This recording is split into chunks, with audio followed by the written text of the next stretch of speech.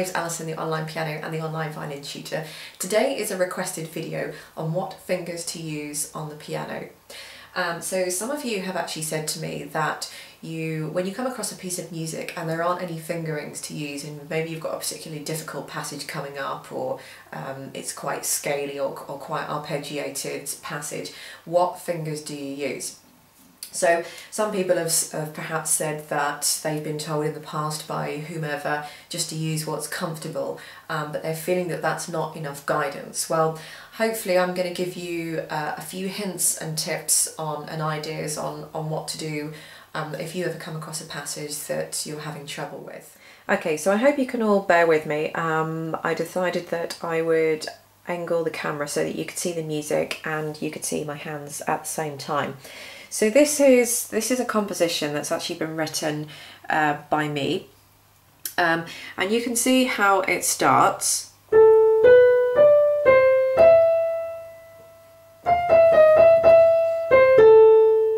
Okay, so if we were just literally taking the first little section that I did up to here, what fingers are you going to be using? Well, I haven't actually put any fingers in here at all. Sometimes when you get pieces of music, you'll have absolutely nothing. More often than not, you might have a finger or two to use, but actually this is probably good that I haven't got any fingers, because we're going to have to work it out all by ourselves. But you can use the techniques that I'm using to hopefully be able to take that onto anything that you do. So what finger are you going to start with? Well, basically you almost need to look ahead for this, and it might involve a little bit of work with a pencil and a rubber, just going through any awkward sections that are kind of flagging up as to you running out of fingers, or your fingers are tripping over or crossing over and all that kind of stuff. So take the first section. What are you going to start with? Well, you could start with a thumb, because how I'm looking at it now, you could start with a thumb because there aren't any lower notes than this A here. This phrase, it starts on A and the phrase finishes on A. So you could actually use a thumb potentially. But when you get to this next section here, you're going up to an F next. It doesn't sound right to kind of to jump your little finger onto the F, and also you can't go, because that would also be silly to do as well. So instead of having one finger for every note, what I would do then is move the third finger onto that D, because I need an extra finger basically, and then I'm all set up for this F here. So doing fingering like this is very similar in the violin. If you play the violin in the piano, you'll know what I'm talking about. But sometimes in the violin, you will get you'll get notes that perhaps you don't know how high, or you don't know what position to go into. So you'll have to try several different combinations. So this one here, if we started with a thumb and then moved up to the third finger here on that D, instead of putting a 4 over it, which is naturally what you might want to do, you haven't got enough fingers. So you're going to have to create a finger somewhere here. So what I would do on the music is I would put a finger 1 here, so I knew I could see what I was doing, and then I would put a finger 3 above here so that I knew what I was doing as well. And then we could carry on from here. So I've ended up with a thumb on the A, and then I'm going to do the next bit. So I naturally want to put a 4th finger on the D.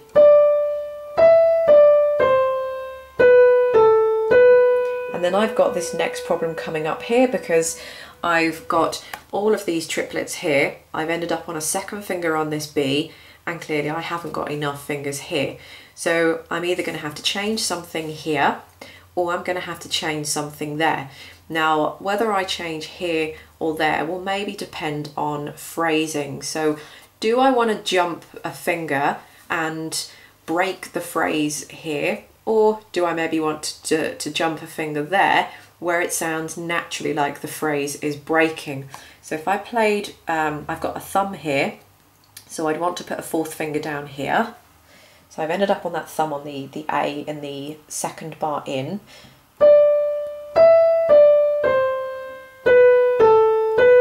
I could jump. So that fourth finger's not going to work. So what else can I do there? So if I start from the third bar in with the fourth finger,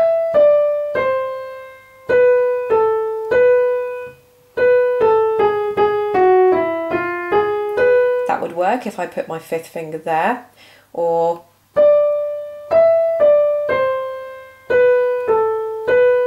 I think that's the only option that I can do there, is to jump. So I ended up on a 1 here, which is what this phrase took me to. Then I had a 4 here. I was going to leave that, and then I think a 5 would be really nice to put there. So I'm happy to go with a 5. So what I might have to do with the triplets are, because I've almost got a rowel there, I can just quickly slip my thumb on there to keep it sustained, which thus giving me enough time to put my fourth finger onto that E.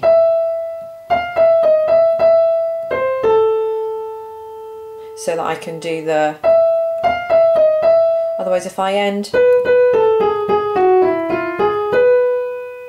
I can put my fifth finger on this E here, but then I haven't got enough to get to the F above it.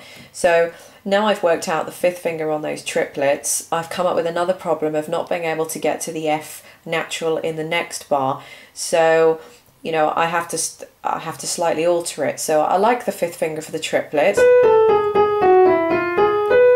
And in that rowel, can you see what I did there? I just swapped my thumb in position there, giving me enough time to put the fourth finger on the E to carry on.